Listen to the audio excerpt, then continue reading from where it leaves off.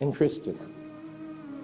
I've just reminded myself, remind you of this, so that we could ponder, ponder, have some fikr. How we were so well adjusted. Our schedule was so adjusted in this month of Ramadan that just went by. And suddenly Ramadan came to an end and we went back.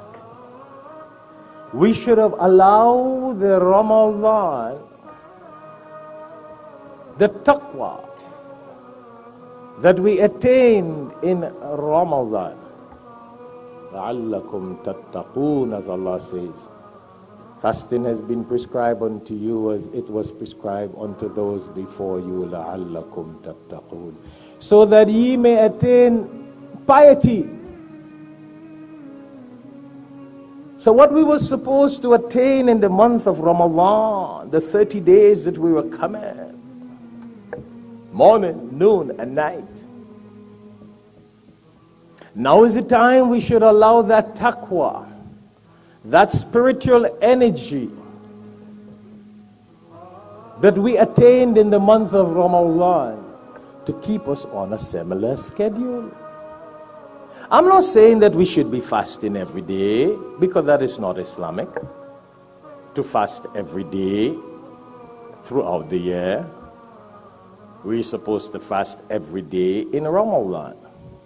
There are a couple different optional nafil fast throughout the year, Monday and Thursday and other events, etc., etc., etc. But at least what we have attained in Ramadan, we should now try to put that into our schedule throughout the year. Throughout the year.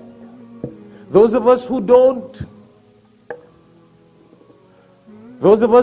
pray a salah in the masjid, except Jummah, at least try to pray one salah per day in the masjid with Jamaat, bil Jamaat.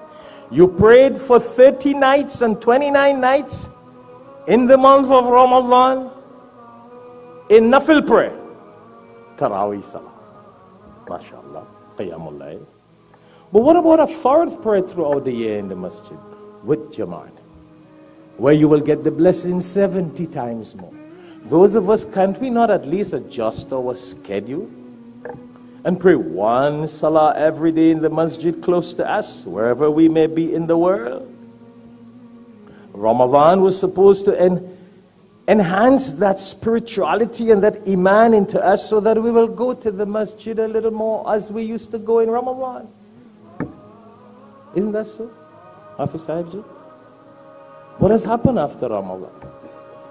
Those of us who cannot adjust our schedule to pray once a day salah with Jamaat in a masjid close to you, at least once a week, other than Jummah. Other than Jummah, make that effort.